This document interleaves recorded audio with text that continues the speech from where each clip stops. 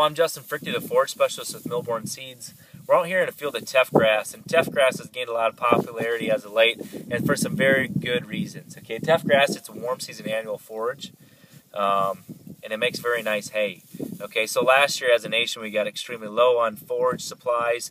Our on-farm storage was extremely low, and so people were trying to look for alternative ways to make up for that shortage.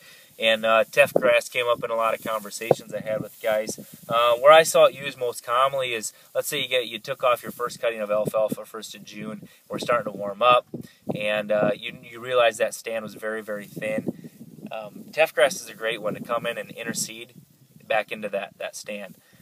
And that's going to boost production for that second and third cutting. This was seeded in Memorial Day weekend, straight stand of Teff grass at 8 pounds per acre. And this Teff grass was actually the variety we used was Moxy, which is a variety from Berenbrug, and it's a coated seed.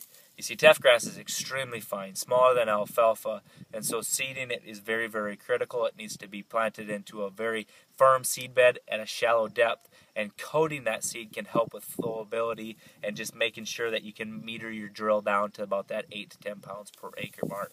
Okay, so as you can see in the windrow, this is just cut last night. It's drying very fast because it's so narrow-bladed and fine stem. And when we wrap this up in a bale, it's going to look very attractive, and our feed quality is going to be very good because the leaf to stem ratio is very high. And when we have that in a plant, digestibility is good. We have less lignin content in that bale, so our fiber digestibility is very good. So this is a great quality feed as well. Okay. So this is a good example of Teff. Remember, if you ever have any questions, you're wondering about your own particular situation, make sure you look us up, call us at Millborn Seeds there, and I'll be glad to help you. Thanks for watching.